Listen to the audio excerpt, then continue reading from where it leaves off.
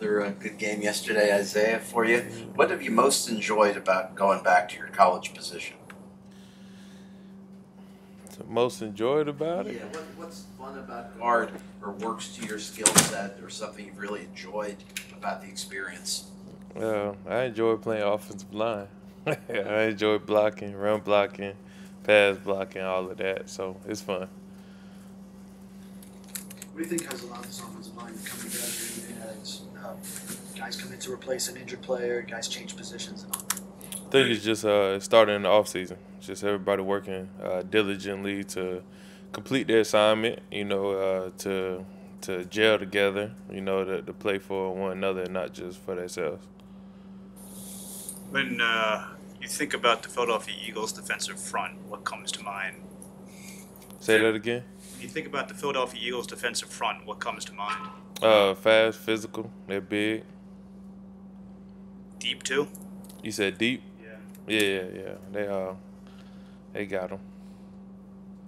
How much satisfaction do you get out of knowing, or perhaps you didn't have that much experience with this before, but this line for years was pretty much maligned, and now you guys are getting a lot of praise. How much satisfaction do you get out of that?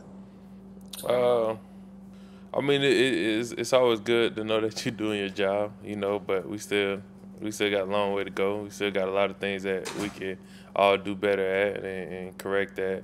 But yeah, it's been real good. It's real good. What do you think this line has done best so far? Run blocking and pass blocking, doing our job. What things do you like about the zone blocking scheme, Isaiah, that you think sort of has maximized your skill set? Running.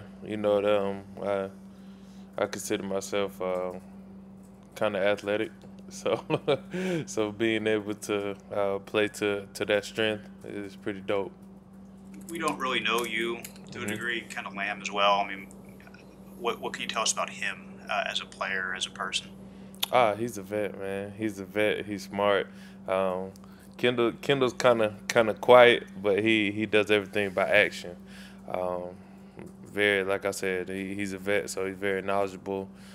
He knows what to look for, and he's the one on the O line who, what I'm saying, with the experience that helps us all go. And if he was going to give a scouting report on you, what would he say? Oh shoot, I don't know. You're gonna have to ask him. What do you think your strengths are as a player? Like I said, I feel like I'm somewhat athletic, somewhat, strong. So, I don't know. We got to cut on the tape and see. I thought you were going to say run blocking and pass blocking. Yeah, both of them. You know that. What's it like playing under Butch Berry? I was excited. He's always full of energy.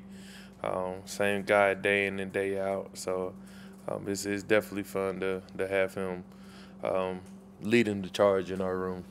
When we watch the start of practice, especially indoors, and we can hear him yelling and all, it almost seems like he's going through the reps with you guys or something. Yeah. Y'all just watch him. Just watch him. Don't just listen to him, but watch him, man, and you'll see. But he is going through the reps with us, so just take a peek at it. What growth did you see out of Liam on Sunday? Say that again. What growth did you see out of Liam on Sunday? Just his leadership. Getting us in the right position at the right time.